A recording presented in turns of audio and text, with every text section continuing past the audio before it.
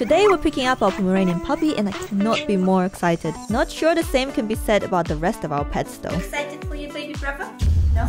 Are you excited or you don't care? Afi, are you excited for your little brother? No? Or are you shaking your head? You excited for Meatball? Meatball? Cares about Meatball? Meatball. Meatball!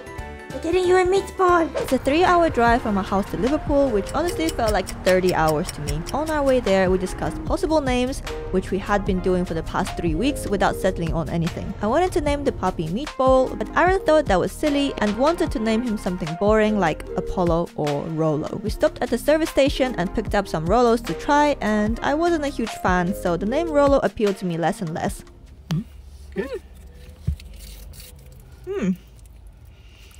Very sweet. I did like the idea of naming the puppy after some sort of chocolate because of his coloring. We also saw these cows just casually crossing a bridge, so that was pretty neat. After 3.5 hours, we finally arrived in Liverpool and it was time to meet our puppy. I have of course seen photos and videos of him, but nothing prepared me for just how small and fluffy he was going to be. Tony is the best. He's lovely. Oh my god, just landing on the... Oh, he knows you're on his Liverpool. Come on, come on.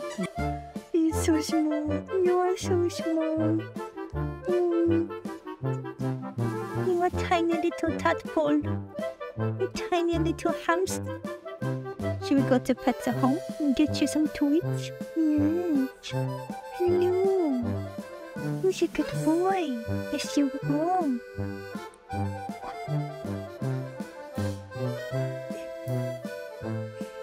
You're a good boy. Yes, you are. You're a good boy.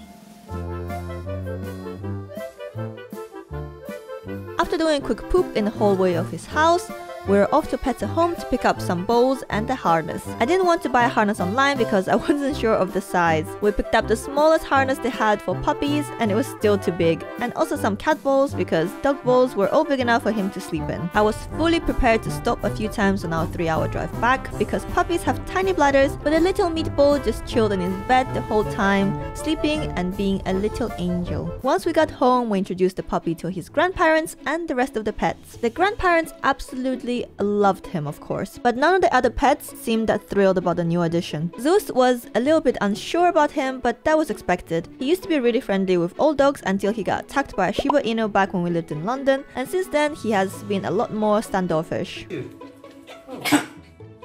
Bless you. Oh. Did you hear that? Oh no! Zeus, come here, come here. You're scaring the baby. No.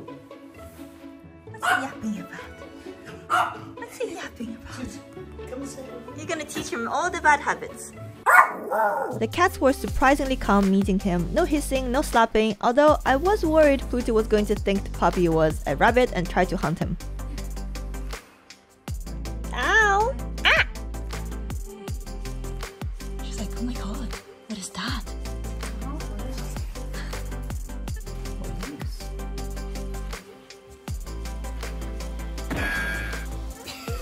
He's gone. Boy.